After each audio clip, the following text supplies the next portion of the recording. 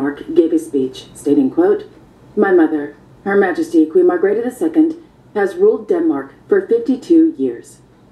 Through a half-century, she has followed the times with our common heritage as a starting point.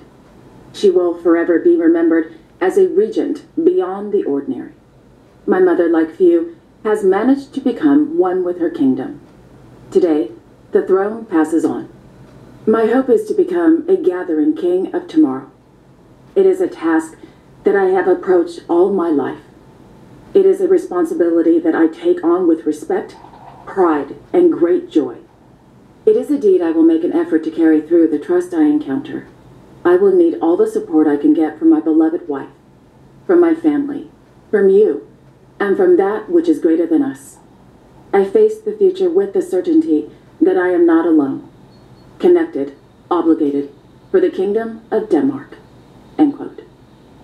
Then, Her Majesty Queen Mary of Denmark appeared on the balcony, along with Crown Prince Christian, Princess Isabella, Prince Vincent, and Princess Josephine of Denmark.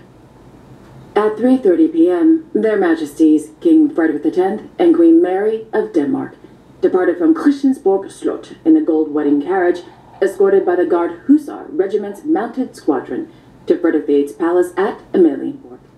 The day ended with a transfer of flags and banners and the royal family appearing on the balcony at Frederick VIII's palace at Amalienborg.